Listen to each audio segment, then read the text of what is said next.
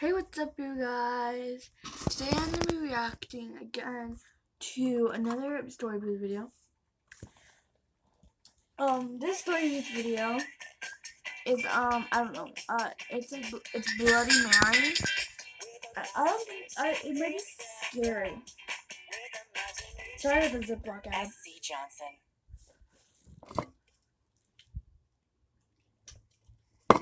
One afternoon at summer camp, we went hiking up Lonesome Ridge with scraggly trees everywhere in the dark, dark forest. My wacky counselor made us sit down in the clearing. She pulled out a book called Scary Stories to Tell Young Children and began to read. There were 3 sisters, 2 older twins who were having a birthday party, and 1 younger left-out sibling. Now, this sibling was very kind and sweet, and her sisters were mean and wouldn't let her join their birthday party. She was very sad. "Oh," they said, "you can join us only if we do Bloody Mary. You're the first to go, sis," they said. They told her what to do, then shoved her into a dark, candlelit bathroom and closed the door. The little sister did as they said. She flushed the toilet, spun 2 times, and then looked into the mirror and said, "Bloody Mary, Bloody Mary, Bloody Mary." Suddenly, a bloody witch appeared in the mirror.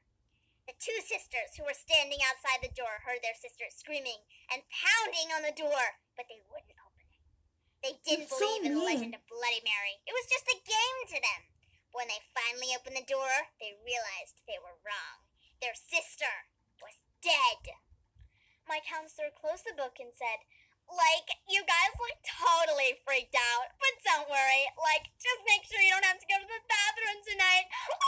I go to the bathroom a lot at night. I was so afraid.